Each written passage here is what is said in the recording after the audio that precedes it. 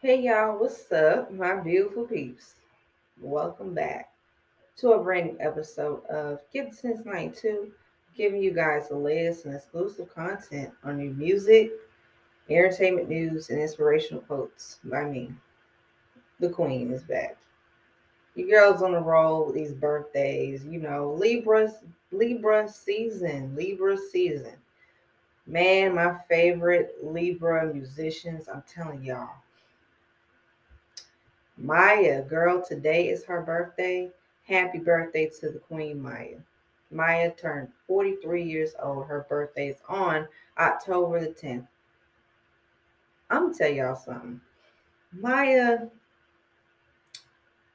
she I grew up with Maya.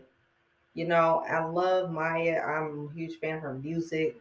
Have always been a fan of hers. I feel like Maya definitely deserves her flowers as well. And really, when it comes to the music industry and female musicians, we already know. But Maya has done a lot, and she has done the singing and dancing and the choreography for herself, her lane, because she studied the greats that came before her. I feel like Maya deserves her flowers because she's one of the rare ones as well for her lane, the singing and dancing. And her music, she came out like in the 1990s and with her like own style, her enigma, you know, with her peers, alongside with her peers out of respect. Because there was a lot of that, like really feel good music in different styles, and especially with black women music. Now, Maya is not a black woman. She's not. Maya is a biracial woman of color. Okay. She's biracial, she's mixed. So she's not a black woman, not to put her down, like, no. But her high caliber of talent as a biracial mixed woman of color, Homegirl, I feel like Homegirl is a pioneer, pretty much. Because I feel like Maya's sultry sensuality, that enigma, that edginess, that real sexy sex appeal, but with like that really high caliber of talent, that she's always had. And I feel like listening to her music, even her hit records, she has sustained success and longevity in the music business. She has hit records to her name alongside with, the rest of female musicians, broke barriers. And I feel like, really, to be honest, I feel like I said, the music industry tried to, not give her credit. And it happens. Hey, it happens.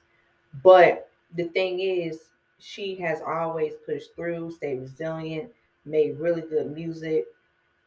I have been checking out how she has stayed consistent throughout the years. And I feel like listening, to her music too, it's kind of like that R&B, soul, hip hop, pop sound that she, found for herself.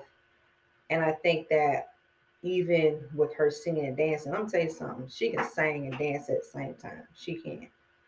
I mean, that choreography.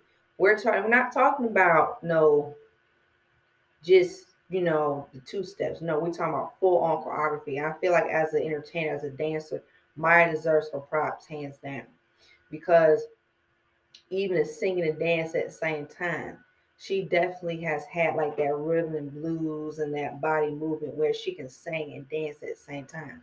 And this is the reason why I feel like with Maya, I mean, she definitely is like pretty much like a lane of her own, a gem in music.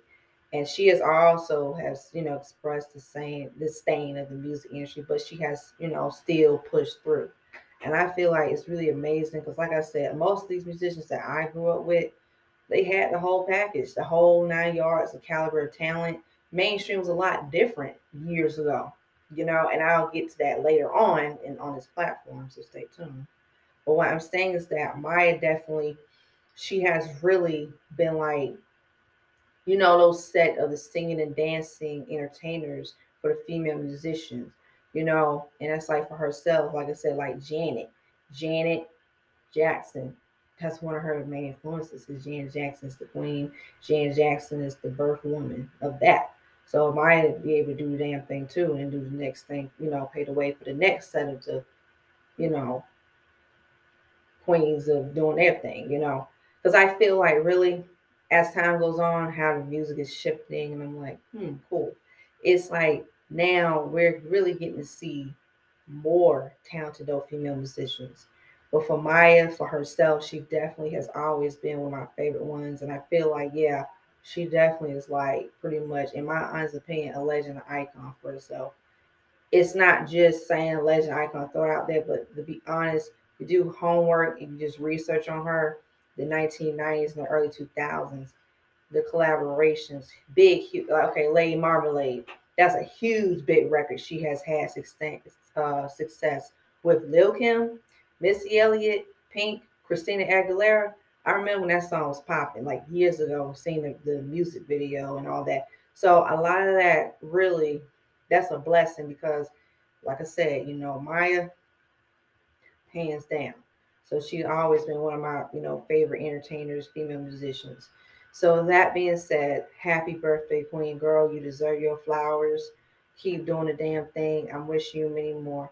So that being said, guys, my fans, share your thoughts and your opinions. Stay tuned in the next episode of Get Since 92. Like, share, comment, subscribe down below. Hit that subscribe button.